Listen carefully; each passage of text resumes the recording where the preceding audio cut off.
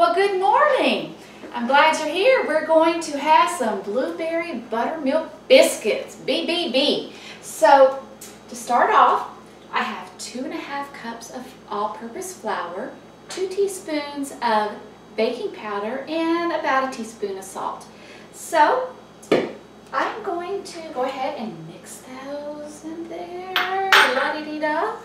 And now, I have a frozen stick of butter. I've already kind of grated some of it, but I'm going to finish grating the butter and I'll be right back. Okay, so I just added a cup of buttermilk to the biscuits. And now the fun part, we're going to add these delicious blueberries. Now the blueberries are frozen. We don't want them to be all mushy-gushy and making our dough all purple or blue. So go ahead, and the trick is to a good layered biscuit is to fold it 5 times. There's 1, 2, 3, 4, and 5.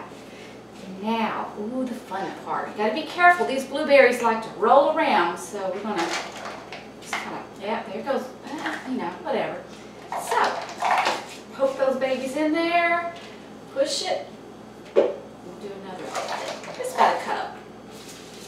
Ah, wonderful. Okay, we're ready to cut these bad boys out.